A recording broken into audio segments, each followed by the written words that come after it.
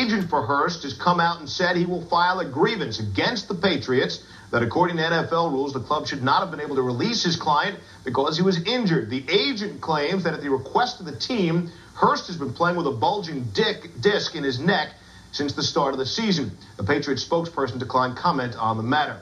Others that are banged up from around the NFL.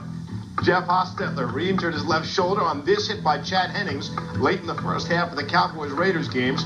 Status to be addressed on Wednesday. Giants quarterback Dave Brown left in the fourth quarter after having the wind knocked out of him in the game against the Eagles.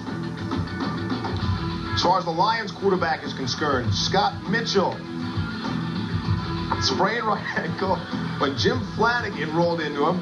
Status is day-to-day. Eagles quarterback Rodney Peete, you said it, suffered a bruised hip flexor in the first half of Sunday's Eagles-Giants game, did not return. He's expected to be back Sunday against the Redskins. Mike Mamula, his teammate, suffered a dislocated left shoulder. He's expected to miss 2 weeks.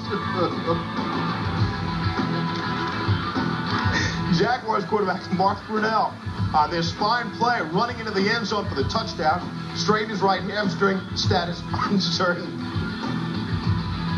Man, there is nothing wrong with these injuries. This is not funny. This is serious stuff. Finally, the Bengals' James Francis broke a bone in his lower left leg. Francis out for the year. My apologies. Not laughing at the injury. Thank goodness there's no video of that. Sorry. Other injuries, thank you.